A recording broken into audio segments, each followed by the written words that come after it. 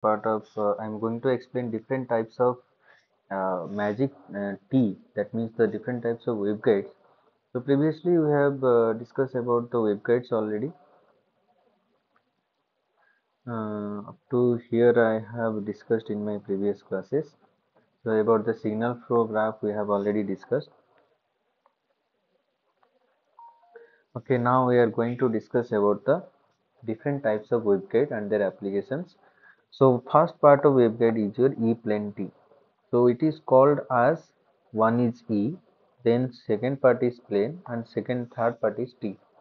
So you can see that this looks like a T structure. Okay. So because it looks like a T structure, so it is called as your T. Now why it is called as a E-plane, that we are going to understand why it is called as a E-plane T. Okay. So see, it is the schematic diagram here. You can see this is port 1, this is taken as port 2 and this is taken as port 3. Now this port 1 and this port 2, they are interchangeable because they are symmetric in nature. So which one is taken as port 1, that doesn't matter. Now port 3 is always in the T side or the down side of the T, it's taken as T. Now see why it is called as E-plane T.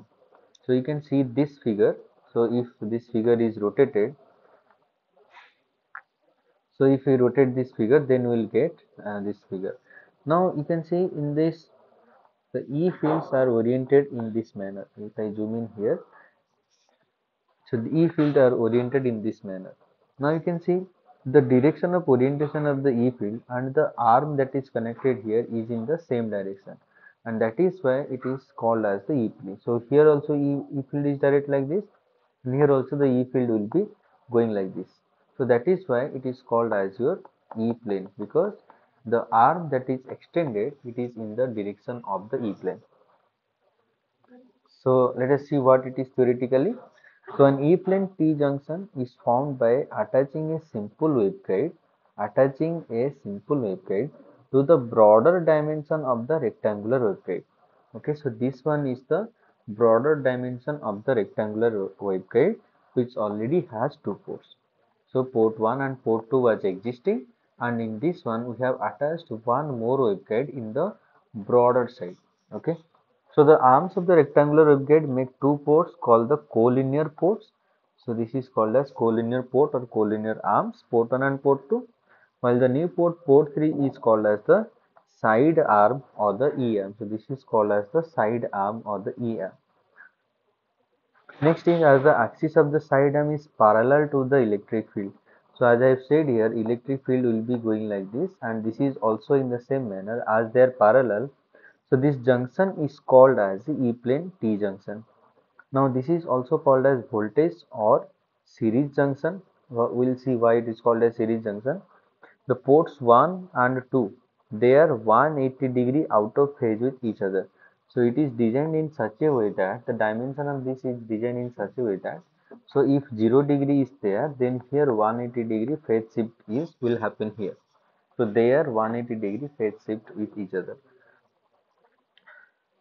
Now with line diagram, this can be represented like this. That figure shows the connection made by the side arm and the bidirectional waveguide to form the parallel port. So this is how the port is formed. So signal can come here and it can come here. Signal can come from here and it can go here.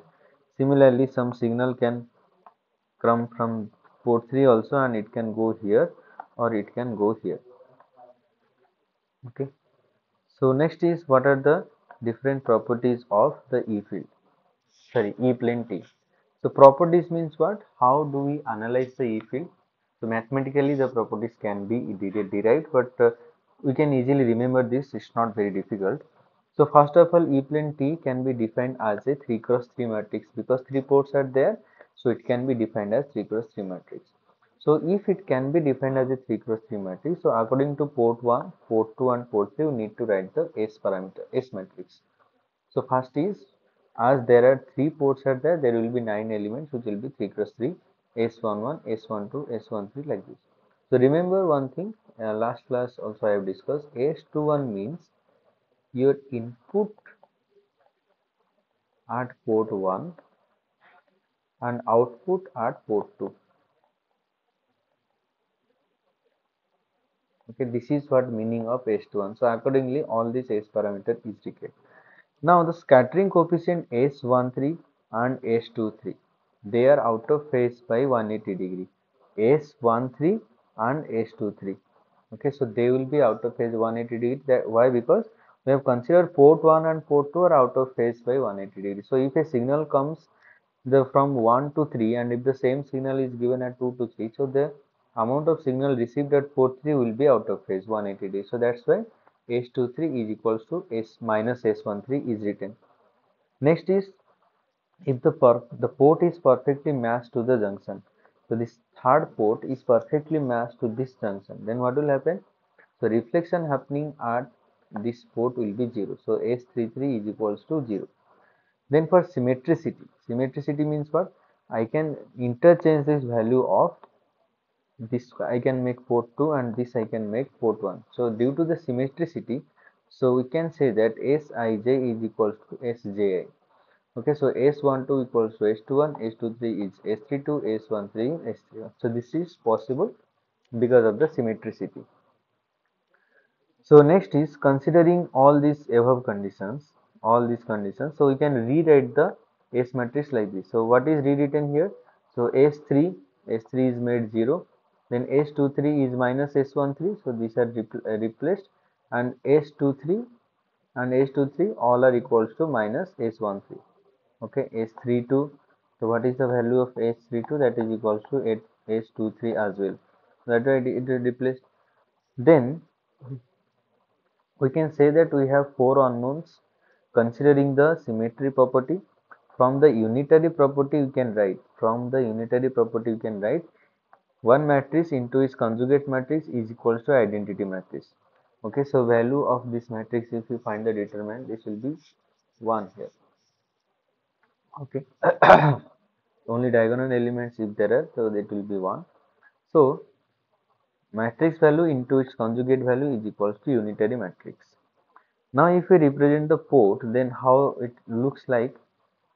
So you can see port 1, so input if it is given here, the current are in opposite direction and the output port currents are in downward because they are 180 degree out of phase.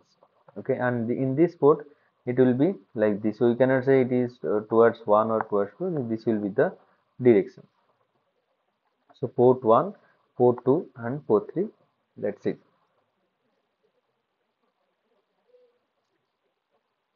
Now if here input is given, so one part of output will be available here, one part of the output will be available here. If input is given at port 3, then what will happen? Same port 1 will also be, there will be output, port 2 there will also be output. Okay, so now we need to find that what will be these values. Okay, so how to find that values? So we can apply this unitary property, S into S conjugate equals to 1. Then with some row and column separation method, we can solve this equation. Okay, how to solve? So first if I write row 1 and column 1, so which one is row 1 column 1? So row 1 and column 1. So I can write that multiplying that row 1 and column 1, I get S11 square. Okay, then plus S12 square plus S13 square is equals to 1. So is equals to 1 here. Net row 2 into C2, this will be equals to 1. Then row 3 into C3, so here it is 0. So only S13 plus S13 square is equals to 1. Okay, so S13 and your S13, sorry, this one. So this will be equals to 1. Okay, sorry, 0. Then these are the four equations. So comparing equation 1 and 2. So if we compare equation 1 and 2, you can see here S11 is here, S12 is here, S13 is here. So S13 is here and S12 is here. So if these two get cancelled, S11, S12 and S13, S13, they will get cancelled. And if you subtract it, so what we will get? We will get S11 is equals to S22. Okay, so similarly from equation 3, so if equation 3 what it will be, 2 into S13 square equals to 1, so S13 value will be 1 by root 2, that value is also samely negative of S23. Next is S13 conjugate S11, minus S13 conjugate S12. So that is from the row 3 and C1, multiplying row 3 and C1. So we are getting this row 3. So this is row 3 into C1. So multiplying this, we are getting this equals to 0. So this side also we have to multiply row 3 and C1. So this is row 3 into column 1. So that is equals to 0. So from equation 4 we can get that S13 whole into equation 4. Okay, S13 whole into S11 minus S12 conjugate equals to 0, and S11 is equals to S12. Okay.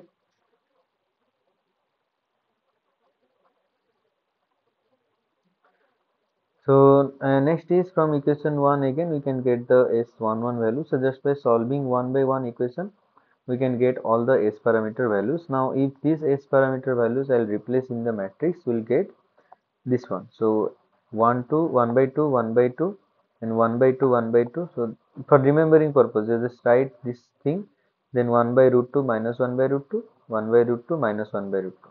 So first 1 by root 2 minus 1 by root 2, from this side also first 1 by root 2 minus 1 by root 2, and this one is 0. Okay. So substituting the above equation for finding out the values at the nodes. You remember the signal flow graphs? So in signal flow graphs, these are the nodes. So this, I think there was a matrix. No matrix. Yeah, so these are the ports. Like so, B1 is the output port, A1 is the input port. So if S11 is there, only S11 is there, then B1 equals to S11 into A. So that is what it means.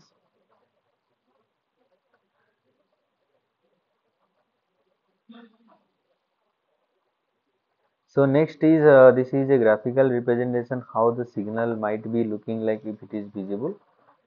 So this is a E-plane T, for example. So in the next lecture, I'll discuss about the S-plane T. So till then, thank you. Have a good day.